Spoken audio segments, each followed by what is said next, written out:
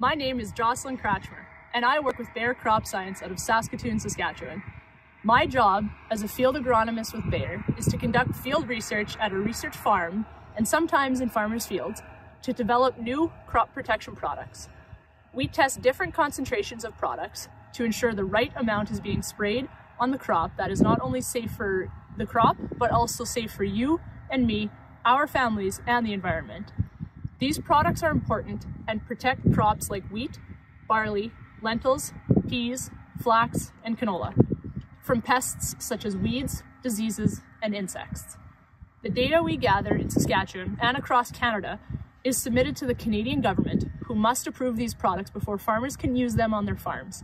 There are strict safety and health standards set by our government that crop protection products must meet. I am proud to be part of a team that develops crop protection products that help farmers to grow the highest quality of crops in an environmentally sustainable way that is safe and affordable for all. It's good, Canada.